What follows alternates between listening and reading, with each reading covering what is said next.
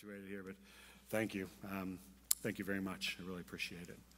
So, all right, let's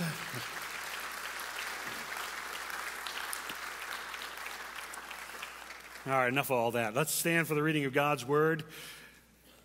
The Gospel of John, chapter 5. We're continuing our sermon series on all the miracles of Jesus that we have recorded. And here we're looking at a lame excuse with a weak and poor response. So it's going to be great. Great message, talking about excuses and responding in pathetic ways. But this is actually one of my favorite passages of Scripture. It's I hope by the time we're done, you'll say, oh, that makes sense, because why would I say one of my favorite passages is about a lame excuse and a poor response? Well, you'll see. So John chapter 5, we're kind of picking up where John's different because he kind of jumps around a lot more than Matthew, Mark, and Luke. And so you get phrases like after a while or sometime later, and it expresses an event that occurs. But we do know that when it comes to making excuses, we all are guilty of that. We like to consider ourselves more than what we are. We like to give great attention to our intentions. Oh, I meant well. We love to say that kind of stuff. And we like to excuse when it turns out not the way that we really wanted it to. It's not really our fault. We didn't mean for it to go this way. And sometimes we're just oblivious to what Jesus calls us to. And sometimes we really don't care about what he is asking us.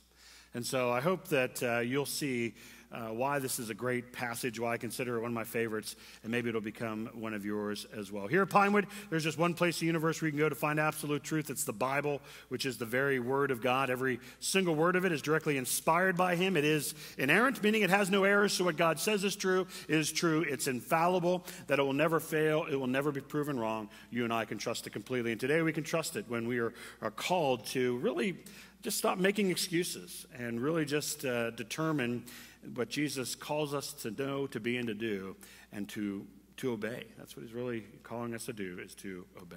Hear now the word of the Lord. John chapter 5. We're going to look at 15 verses. After this, it says, after this, there was a feast of the Jews, and Jesus went up to Jerusalem.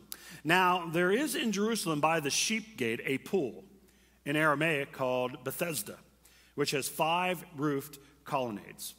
In these lay a multitude of invalids, blind, lame, and paralyzed. One man was there who had been an invalid for 38 years. When Jesus saw him lying there and knew that he had already been there a long time, he said to him, "Do you want to be healed?"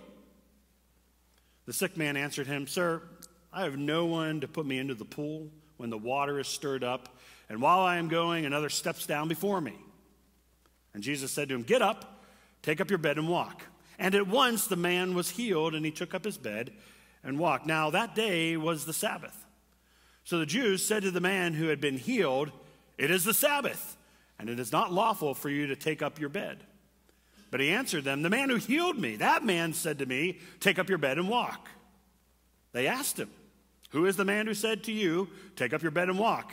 Now the man who had been healed did not know who it was, for Jesus had withdrawn, as there was a crowd in the place. Afterwards, Jesus found him in the temple and said to him, "See, you're well. Sin no more, that nothing worse may happen to you." The man went away and told the Jews that it was Jesus who had healed him. The grass withers, the flower fades, but the word of the Lord endures forever. This is the word of the Lord. Thanks be to God. Let's pray. Father, we do give you thanks for your word and for this somewhat bizarre narrative concerning this man who was healed and didn't even know who Jesus was, and also wasn't really concerned to find out. And Father, we recognize that in so many ways we don't really care, that we just are excited about what we consider good luck or how things kind of all worked out, not realizing that you intervene, you bring healing, you bring wholeness, you bring reconciliation, you make things right, not for our pleasure, not necessarily for our comfort, but rather for your plan and for your purpose. And so, Father, we pray that we would live our lives seeking your purpose seeking to follow your plan. And today I pray, Father, that the words of my mouth, the meditation of my heart, would be pleasing to you, O God, my rock and redeemer. It's in Christ's name that we pray. Amen. You may be seated.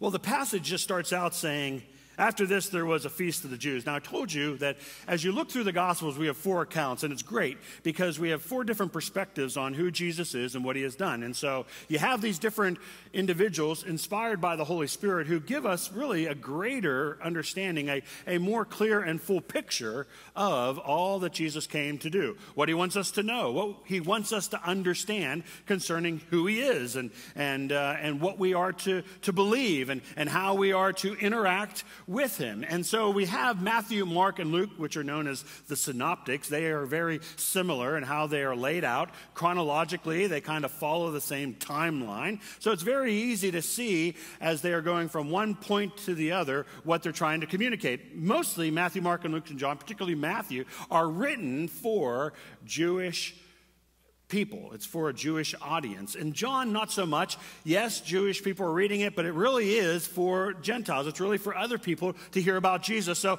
John doesn't get into all the details. He just uses basically broad brushstrokes to say, hey, there's this feast. Now, he'll mention when it's Passover, but otherwise, he's like, I don't want you to get caught up and start asking questions about which feast. Now, commentators all agree that more than likely the feast that is occurring when Jesus heals this man is the Feast of Booths. You know, Sukkoth is the Hebrew term, or the Feast of Tabernacles. It's a reminder of God delivering the Jewish people from Egypt and how they basically had no permanent home. They lived in tents. The idea is that God is our dwelling place. If you read through the Psalms, you hear that, and we should recognize that. You might have a great home, and that's fantastic, but once a year, God called his people to live in a temporary setting to remind them, this isn't really your home. And Egypt wasn't your home. And I'm bringing you to, ultimately, the promised land. In fact, Leviticus 23 says, you shall dwell in booths for 7 days, that your generations may know that I made the people of Israel dwell in booths when I brought them out of the land of Egypt. I am the Lord your God. It's kind of funny. I mean, it's not funny. There are never any coincidences. So I'm talking about the Feast of Tabernacles, or Sukkoth, which actually starts today. So the Jewish people are those who are faithful to following through the Old Testament principles are going to live in temporary shelters for the week. As a reminder, this world isn't your home. Maybe we need that. Maybe we need something to remind us that this world is not our home. It's temporary. We get so caught up with everything that's going on. We get so focused on the here and now that we lose sight of the fact that everything that we see, everything that we own, will soon pass. Only what's done for Christ shall last. That's the famous poem, and it's true. So there's this feast. John says, don't worry about it. I'm sharing with you because I want you to know, because you come to Pinewood, and we expect our people here at Pinewood to know God's word and to understand it and to see how it truly applies to us. So we'll talk to you about the fact that that feast, more than likely, is the Feast of Booths.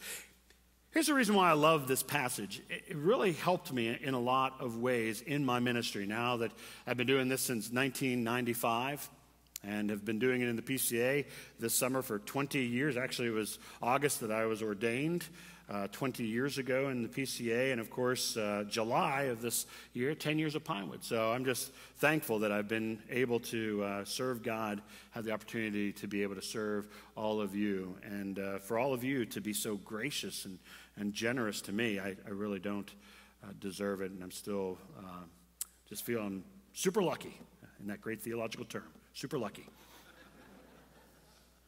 to be your pastor.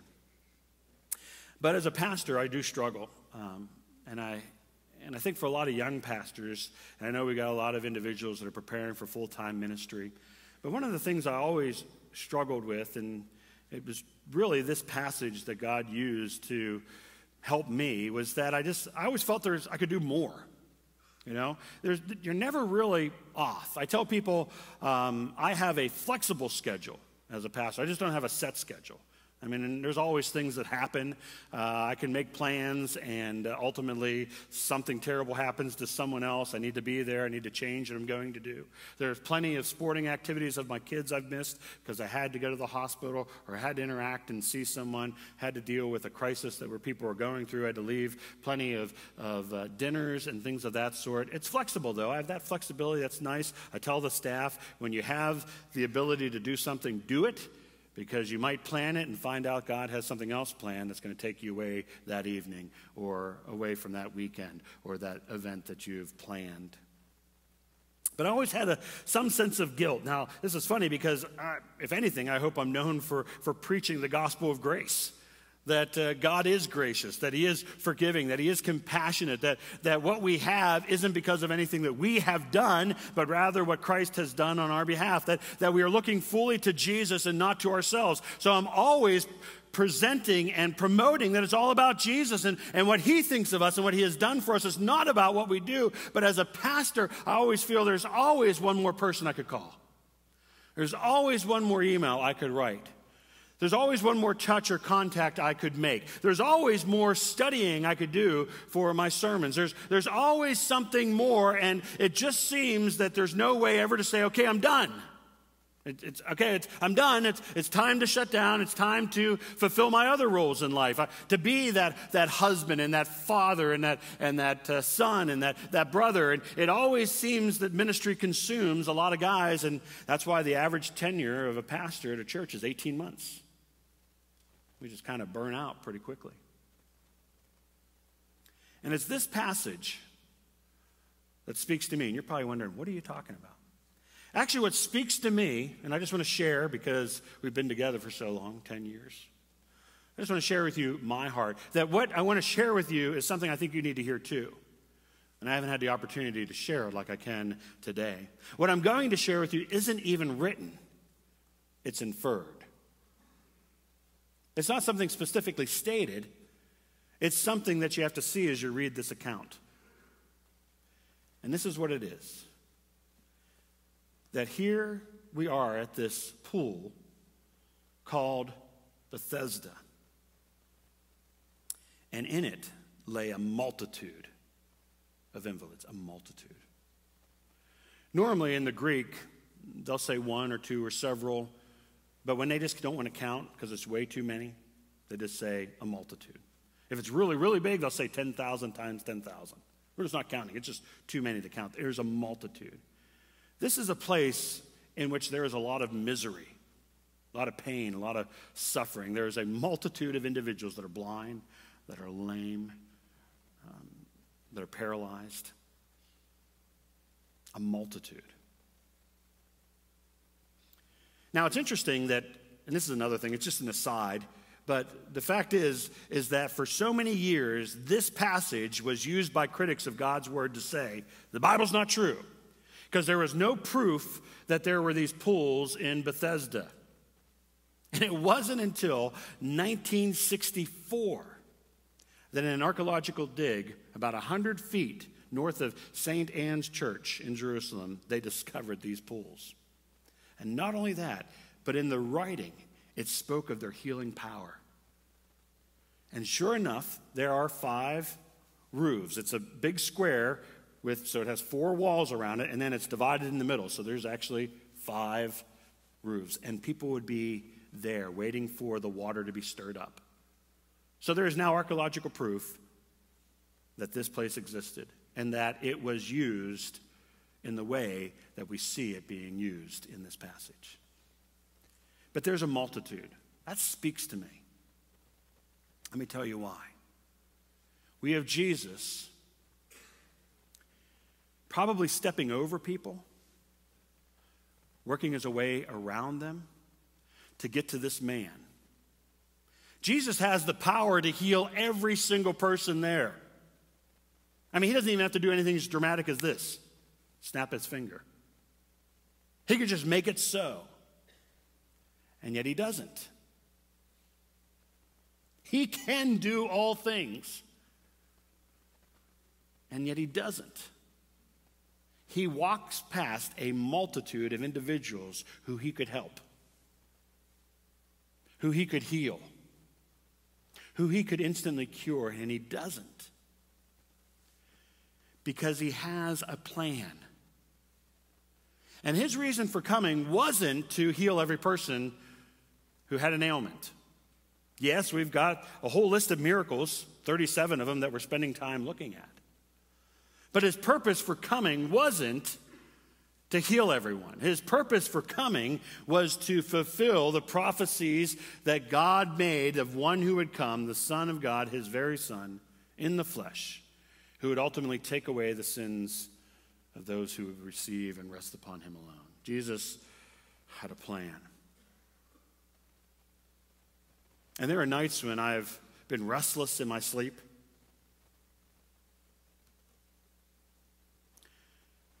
Where I could sometimes lose it. In fact, there is an individual here today who sent me an email last week that went into my junk mail. And I just found it this morning. And that person wanted my help. I needed my counsel. And that saddens me, and I'm going to follow up. I'll see you this afternoon. But that stuff used to kill me. I wasn't there. But now I recognize more and more. Pastor, why are you saying this? You proclaim God's sovereignty all the time. I do, but I need to hear it. And more than just proclaiming it, guys, I need to believe it too. That there's nothing that happens by accident. And that God's planning and his timing is right. And I can't do everything. Jesus could, and he didn't because he was working God's plan. I know I can't do it all. But I can do all that God has planned for me. And friends, that has soothed my heart and soul and my mind, and I want to share that with you. You can't do it all. You can do what God has planned for you. So every day, begin your day asking, Lord, what do you want me to do today? Help me to do what you have planned for me. Not what everyone else says I should be doing. Not what I think I should be doing.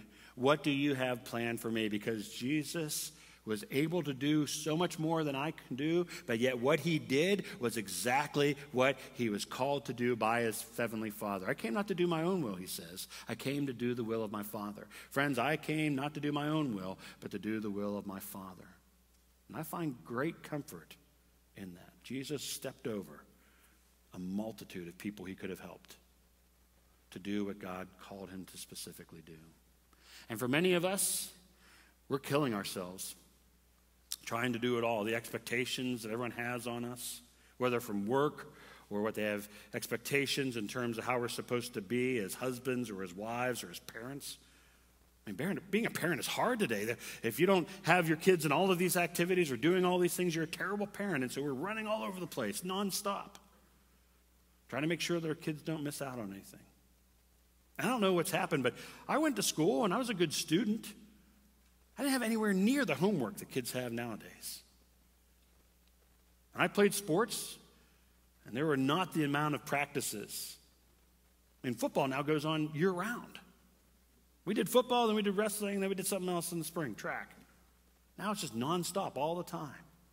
We're busy, busy, busy. You used to be able to kind of shut down from work. We thought technology would make things better. It hasn't. Now we're available all the time. You could take work with you. And then people say, oh, I get to work from home. That's not good. Those of you who work from home. Because you can't leave your office. Like, where are you going to go? I'm done with work. I'm going to go outside in the garage. Maybe that's what it is. I can't do it all. And in the 10 years that I've been here, I know I haven't done it all. And I've let a lot of you down. And I have fallen short in a lot of ways with a lot of you. And I'm thankful for your grace that you've shown to me. But I also let you know that maybe you feel like you've let people down. And you've tried to do it all. Stop. Do what God has planned for you. Well, how do you figure that out? It's here in his word. And you could spend time with him in prayer. You know you have the Holy Spirit living within you who brings to mind all that you need to know. And if you live a life focusing on him and saying, Lord, I can't do it all. I want to do what you have planned for me. I want to do your will. There'll be a great burden taken from you. And you can find joy again in life and not always worrying that you didn't do everything perfectly, didn't follow through and make everything right. So, that's why I love this passage. Jesus walked over, passed by individuals he could have healed, but that wasn't his plan.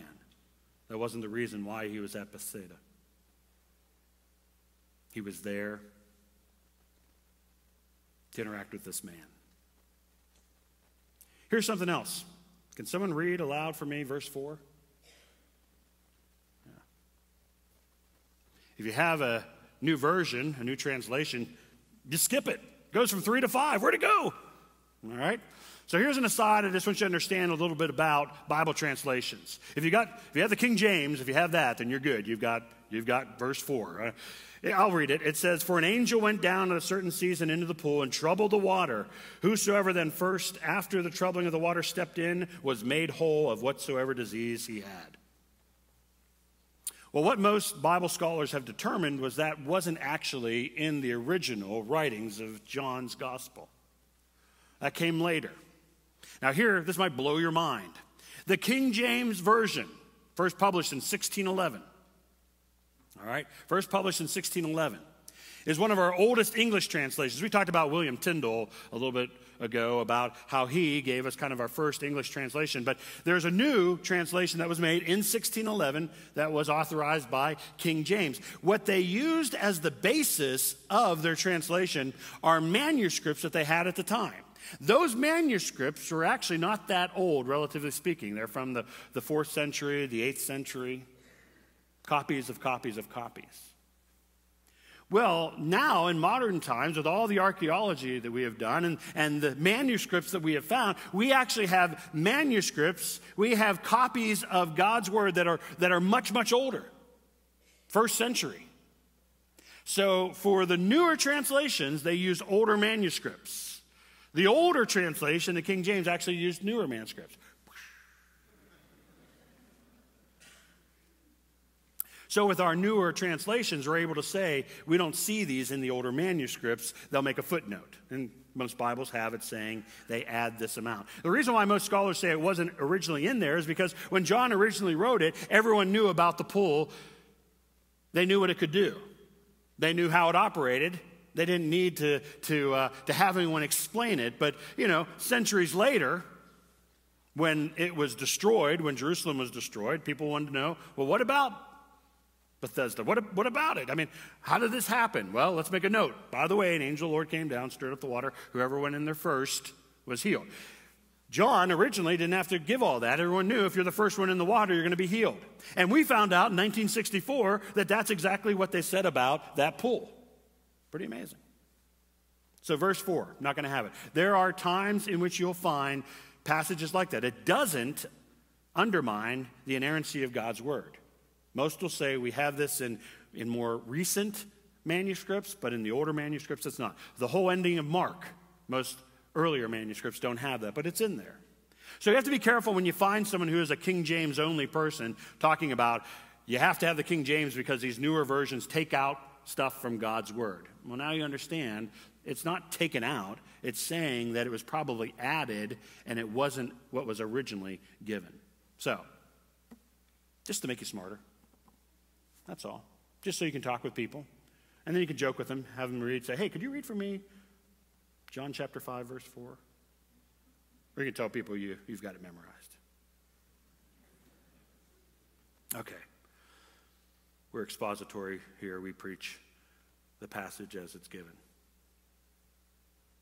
So Jesus knows there's this man who's been here for 38 years in this condition. And it says, verse 6, that when Jesus saw him lying there and knew that he had already been there a long time, he said to him, do you want to be healed? It's like someone who's drowning, Hey, do you want to be saved? No, I got this. I'm good. I never thought of Jesus as being Captain Obvious.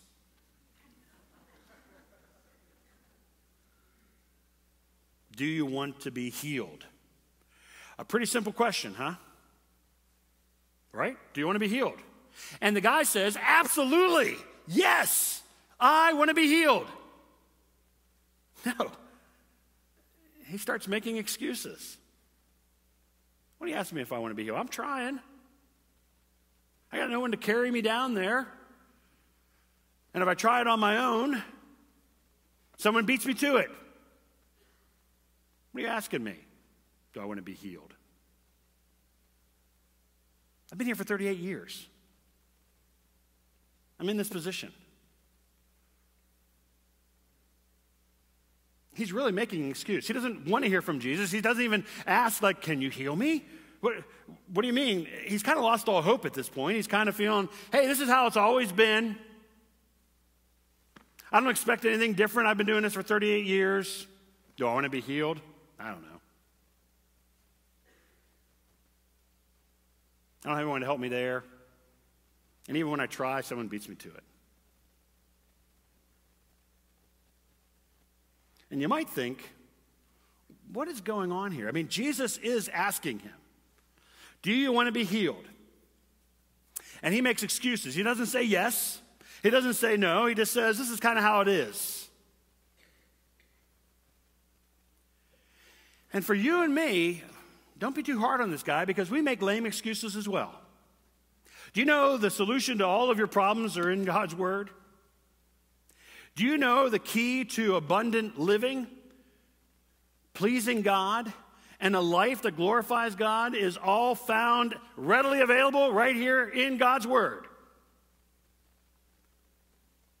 If you have issues in your marriage, there are clear and plain solutions in God's Word. If you're having difficulty with your children, there are clear and concise explanations and ways in which you can resolve that. Are you having problems with your parents? Ditto. What to do and how to manage your finances? Clear instruction. How to interact with fellow believers? It's in there. How to deal with people you don't even like and don't like you? Same thing. How you deal with employers or your employees? It's like ragu. It's in there.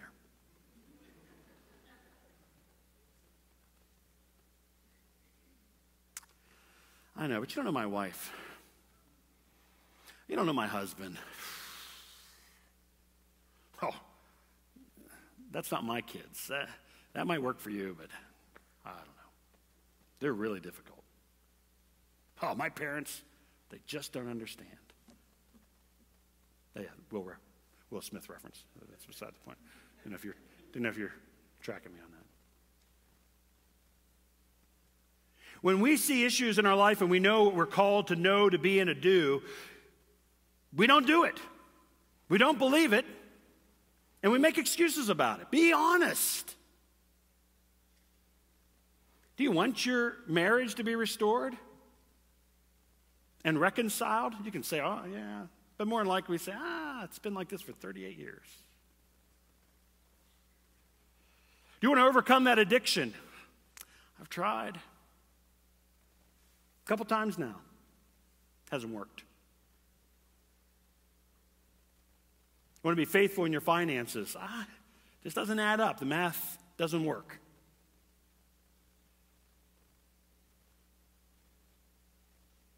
How about that unresolved issue with a coworker, with a family member, with a friend?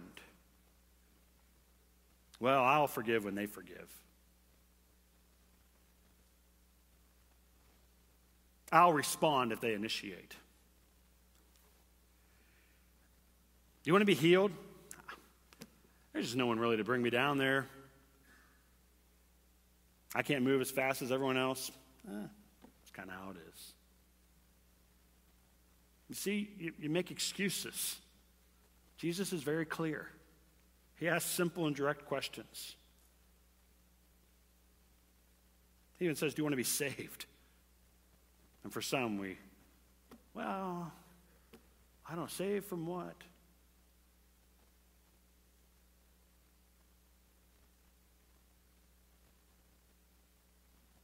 Do you want to be healed?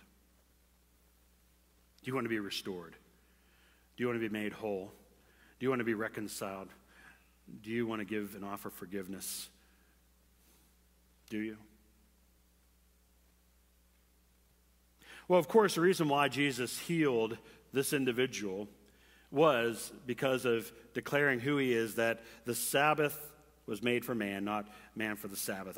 That's what it says. Oh, by the way, this was the Sabbath. And there's several times in the gospel in which Jesus does something on the Sabbath. And people get bent out of shape.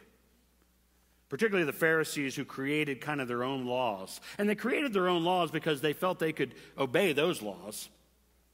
And they added different things that weren't even in the commands of God. And that's what happens here. They're saying to this man after they see him, like, hey, what are you doing? It's the Sabbath. You can't carry your bed. Well, you can look through all of God's word. You will find no commandment that says don't carry your bed. The only thing that comes close is Jeremiah 17. That says, thus says the Lord, take care for the sake of your lives, and do not bear a burden on the Sabbath day, or bring it in the gates, by the gates of Jerusalem. And do not carry a burden out of your house on the Sabbath, or do any work, but keep the Sabbath day holy as I commanded your fathers.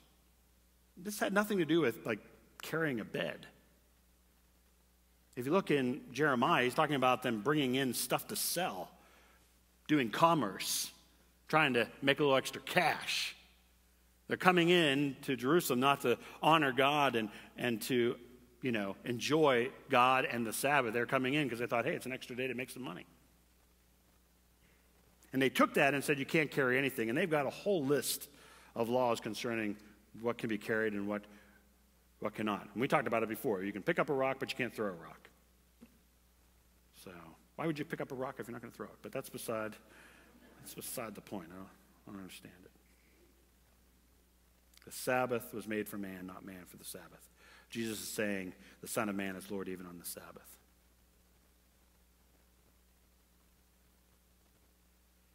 So they tell the guy, what are you doing? It's the Sabbath, verse 10. And it's not lawful for you to take up your bed. But he answered them, the man who healed me, that man said to me, take up your bed and walk. Don't blame me. This guy told me to do it. Blame him. Well, who's that guy? I don't know. Look at this guy. He is so pathetic. Jesus asked him, do you want to be healed? He's like, it's kind of hot. People won't carry me. Can't make it on my own. Heals him and doesn't say thank you. Thank you. Who are you? He picks up his mat. He's like, well, he told me to go. Off he went. And they ask him, hey, who did this? And he's like, I don't know. Some guy. Some guy. And that's how most people are. They like what Jesus can do. Potential benefits, but they don't really want to know him. They don't want to interact with him. God, give us the good stuff, but I don't need you. Jesus, bring the blessing, but don't bring yourself.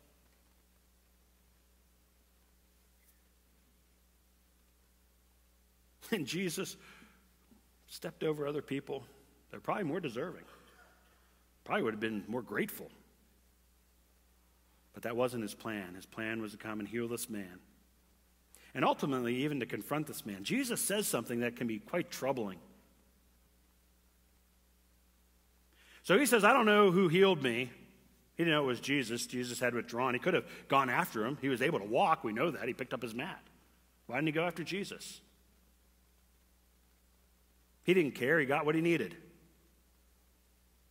And there are individuals even today that will cry out to Jesus.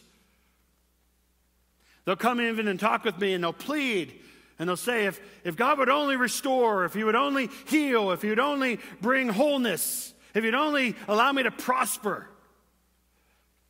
I mean, God in his grace does it. And I never see him again.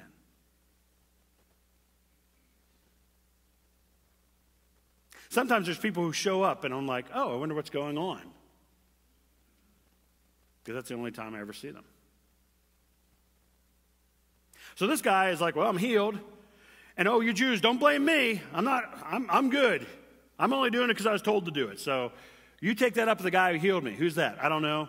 Really don't care. In fact, we know that he never even decided to say, you know what, who is this guy? This guy healed me. I need to at least say thank you to him. Verse 14, it's Jesus who finds him. He's not even seeking Jesus later on. Jesus comes and finds him. And then he says something that troubles a lot of people because they misunderstand what he's saying. Jesus says, see, you are well, sin no more, that nothing worse may happen to you. That sounds scary. Stop sinning so nothing worse happens to you. Now, is Jesus specifically giving a theological doctrine that if you sin, bad things will happen to you? Well, quite frankly, that is true. There is a sense in which we experience the consequences of our sin sometimes. The promise of the gospel is that in Christ there is now therefore no condemnation. That's important to understand. Let me explain it. If someone commits murder, they can repent, turn to Jesus, and they are fully forgiven, and they are no longer condemned. And they can be declared right and just in God's eyes. But the consequence might be spending the rest of their life in prison or even being put to death. So condemnation versus consequence. We've talked about it before, but we need to be reminded of it. But Jesus isn't specifically talking about that. He's saying something to get this man's attention, and the man doesn't even listen. He just wants to make sure he finds out who it is so he can go back to the Jews and be in their good favor and say, oh, it's Jesus who healed me. Blame him. Don't blame me. Blame him. Now, we do know that there is a reality in which, sometimes our sin, that physical action that we do, there is a spiritual consequence, and sometimes their spiritual consequences do exhibit themselves physically. In fact, we're going to partake of the Lord's Supper shortly. This passage says, we're going to look at it later, the disciples said, hey, Jesus, who sinned that this man was born blind, the man or the parents?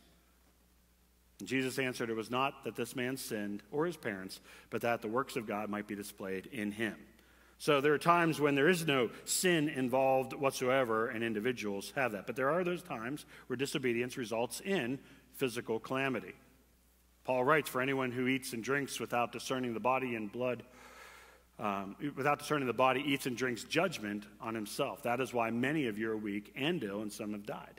So we're going to partake of the Lord's Supper where the warning is, make sure that you're not doing this in an unworthy manner, not discerning what it's all about. This isn't for you if you're not in Christ. This isn't for you if you're not one who's professed saving faith in him. That by doing that, Paul's saying some of you are handling it and mishandling it in such a way that you're weak, ill, and some of you even died.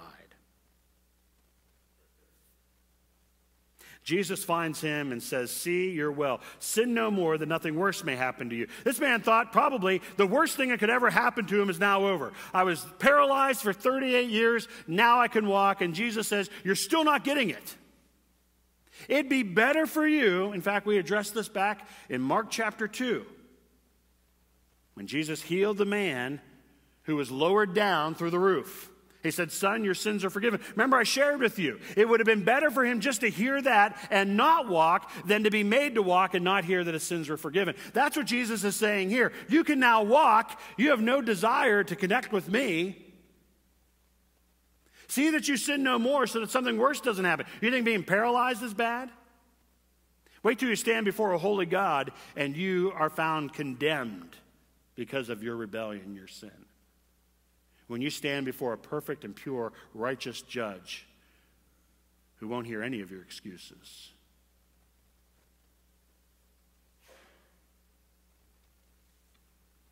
And you know what that man should have done? Sin no more? You're asking the impossible of me. What do you mean? If I sin, something worse is going to happen. What do I do? I mean, I can go a while without sinning, but sin no more? I can't. What are you telling me here? This is awful. What solution is there? What help do I have? Who can save me from this condition? If it's because of my sin, something worse is going to happen. What do I do? Help me. Nothing. He should have responded that way. What do I do? I'm hopeless in this situation then. I'm undone.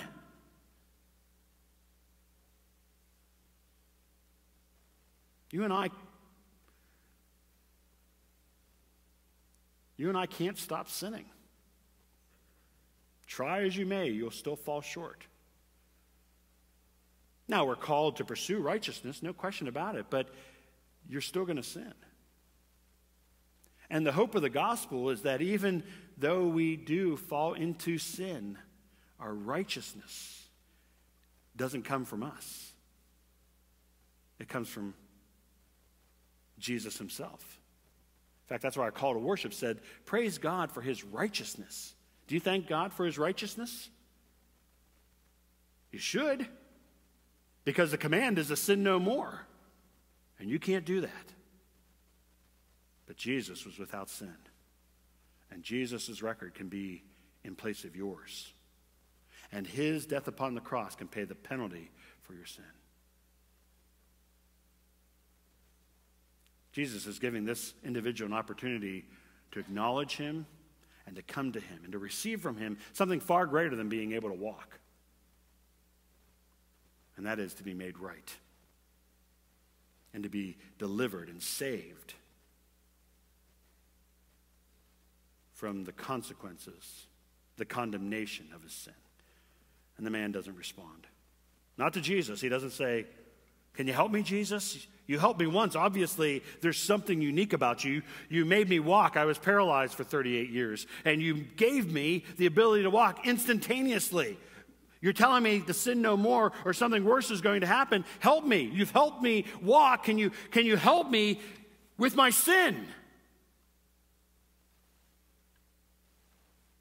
But we don't have that. Just the man went away, verse 15, and told the Jews that it was Jesus who had healed him. And this is why the Jews, as goes on, were persecuting Jesus, because he was doing these things on the Sabbath. They were more concerned about their rules than God's rules, than what God asked. What a weak response. We kind of go off and then we want to justify ourselves or make sure people understand why we were carrying our mat on the Sabbath. This man wanted to make sure that he followed up to let them know it's not me, it was Jesus. He told me to do it. Take your issue with him, as opposed to seeing what Christ has done and saying, Lord, what would you have me do? So our takeaway, very simple as we come to the table. Where do you need to stop making excuses and fully respond?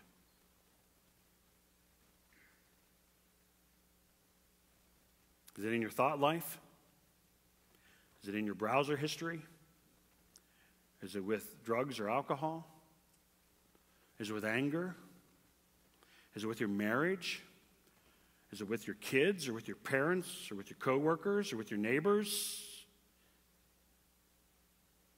Where have you been making excuses and kind of justifying why it is as it is? Where you kind of say, hey, I've tried. I don't have anyone to help me. Someone beats me to it. Didn't work. You don't understand my circumstances. You don't know the situation. Where are you making excuses? Where is a time to acknowledge your need for Jesus and fully respond to him and cling to him and him only? Maybe it has to do with salvation.